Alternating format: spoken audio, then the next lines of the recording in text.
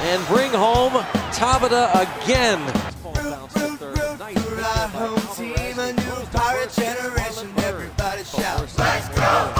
Power of the Home Depot. And there's some power from Garrett Jones. G.I. Jones down. Alvarez will throw, and Alvarez gets a play. That's out. Job just keeping that ball in. Walker's got it. Nobody in second. He'll throw into first. Good snap. McCutcheon hammers one deep to left field. A towering fly ball. Backpedaling is Craig. He's not going to get it. Here it is. And Walker swings and drives it deep to right field. Looking at it is Fukudome. It is gone. A grand slam for the Pittsburgh Kid, Neil Walker. How do you like that? Top of the morning, Nash. I'm Brandon Lee. And I'm Kurt Gingrich. And this is Nash Center. The boys' baseball team has had some trouble with the weather early in the season, as they have only completed one of their first 6 scheduled games. They defeated Latrobe last Tuesday 4-2 in a 9-inning contest as junior Corey Foltz earned the season's first win.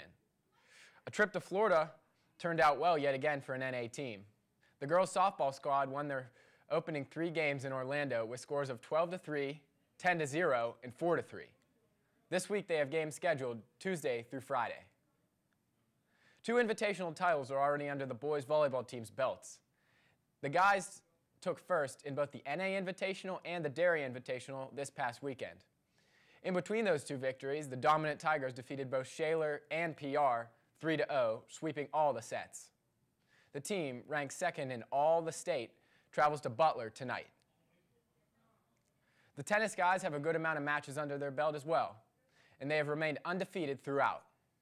The team defeated Peters Township, Pine Richland, Seneca Valley, Central Valley, and Shaler, all by 4-1 or better. They had matches Monday through Wednesday this week, while section singles will take place today and tomorrow. The Large Tiger track team has had 3 matches so far this season. Tuesday, they hosted Erie Cathedral Prep and Villa Maria, winning both boys and girls matches, and Friday they won both when traveling to North Hills. The girls lacrosse team has started off the season posting a 2-1 mark. They defeated both Vincentian and Quaker Valley.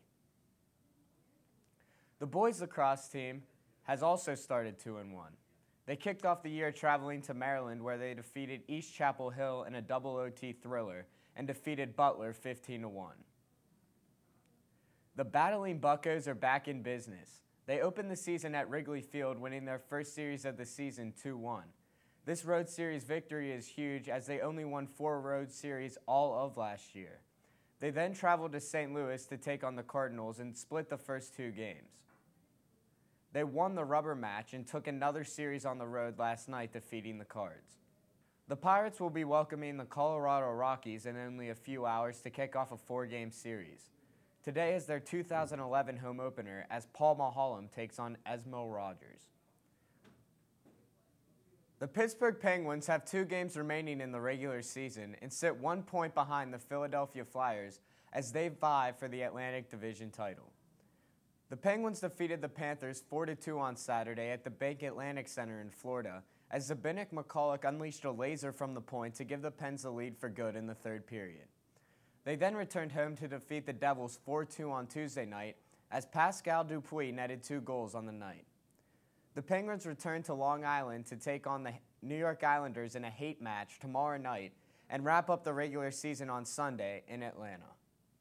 Have a good one, Nash. It's Masters time.